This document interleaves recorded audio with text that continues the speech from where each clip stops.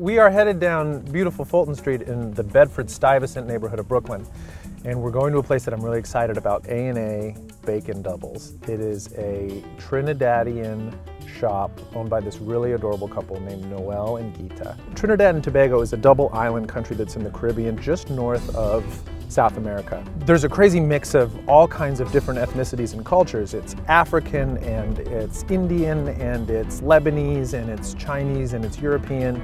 And something fun that I learned about Trinidad is they have more national dishes than any other country in the world because they have so many different ethnicities. So one of the national dishes is the double, and it's this huge, delicious, heavy, sloppy sandwich. The whole thing just comes together in a really sweet, savory combination.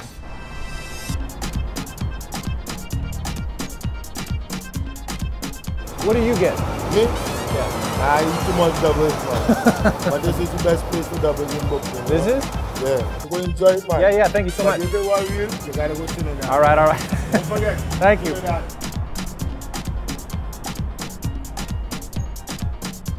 Hi. What's your question? Well, you're Gita, right? Yes, I I'm am. Lucas. It's very nice to meet you. I would like to know about the fabulous doubles that people come and line up for here at your place. Doubles is 2 little thin bread Okay. with chickpeas in the middle. Some I like it spicy, some not. Can I have 2? Yeah. Do you call it a quadruple if I say No. 2? Can I have 1 spicy and 1 not spicy? Okay. Okay. Got it.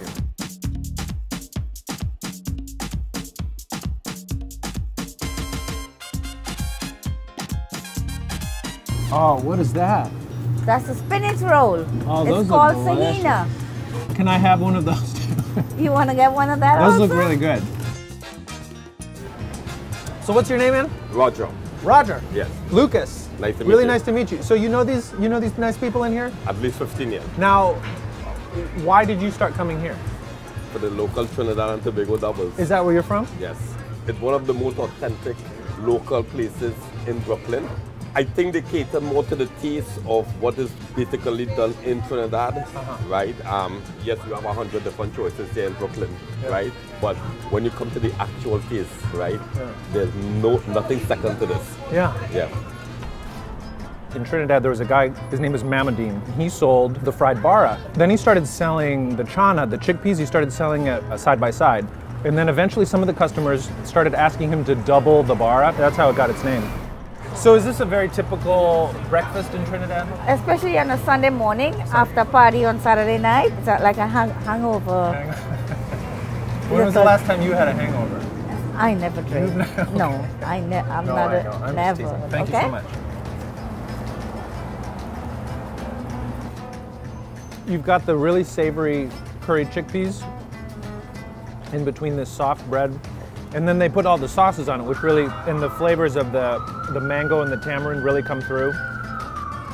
And it's a really nice contrast, and it just makes for a really delicious snack. I'm gonna try it out. I'm gonna try the spicy one. That's pretty spicy. It's not crazy, but it's got some heat to it. Imagine eating like a really sloppy, soft taco. That's kind of what this is like. They were bringing these hot spinach rolls up to the window, right as I was about to get the doubles. And so I had to try one of these because they look so good. It looks like they take this fried spinach roll and they cut it in half and then they put the chickpea mixture into it. This is great. If you can handle your spice at all, you should definitely get spicy because it's not crazy. This is delicious. This is the perfect hangover food. Really hope you enjoyed this episode, and if you'd like to see more, please click here.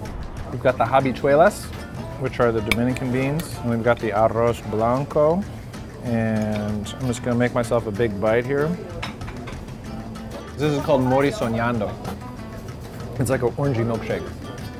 This is delicious.